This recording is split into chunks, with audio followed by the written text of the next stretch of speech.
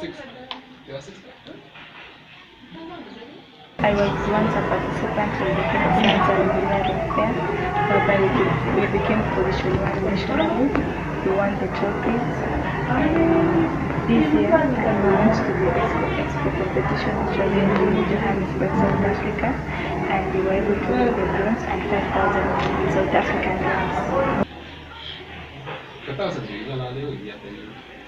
We came up with a machine which can be used by the visually impaired to read the cosine, sine, and tangent in maths, mainly in the topic of trigonometric ratios.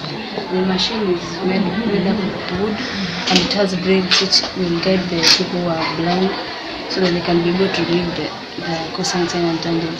It also has an alarm which will alert the blind people so that they can get the correct diagrams and the correct answers. We started with sub-county, which was in laboratory. We were position 1. We went to Samuel Boys, where we were position 1 again. We went to Kipsigis Girls, which was the regional. We were position 1, and we went to nationals, which was in Bishop Katibu Nandi, and we were also position 1. We also participated last year, and we went till nationals, and we were position 5.